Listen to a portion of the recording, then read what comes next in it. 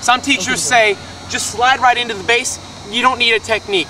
Well, I'm Sammy Shiloh here, and I'm telling you the real way to do it is to go head first. You gotta put effort into it. You gotta have more muscle. You gotta make sure that you put up a tussle with the first baseman.